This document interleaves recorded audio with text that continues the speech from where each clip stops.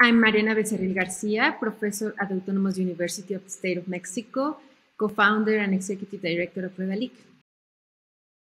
I think coordinated efforts need to be done in order to upgrade content for education. It is very important for students to have more fruitful experience across platforms and across different environments that can positively impact their learning. So we can achieve equitable educational spaces that benefit everyone everywhere. Almost 1 million full-text articles from peer-reviewed open-access journals are available in Redalyc, a network of diamond-quality open-access journals. One of our main concerns has been the innovation to improve the reading experience and to provide users more tools to interact with the content. That is why we offer different services for journal editors to generate enriched article readers for browsers and mobile devices, for example. Redalyc content is widely used by students. Around 65% of our users come from higher education.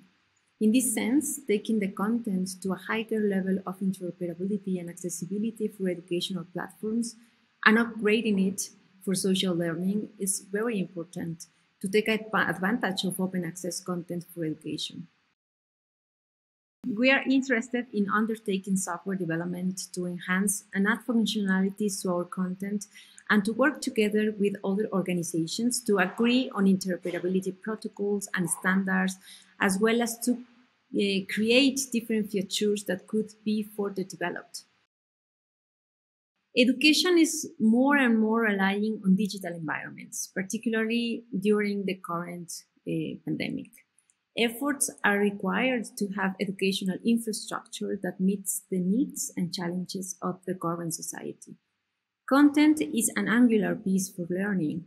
This is why coordination and collaboration needs to happen.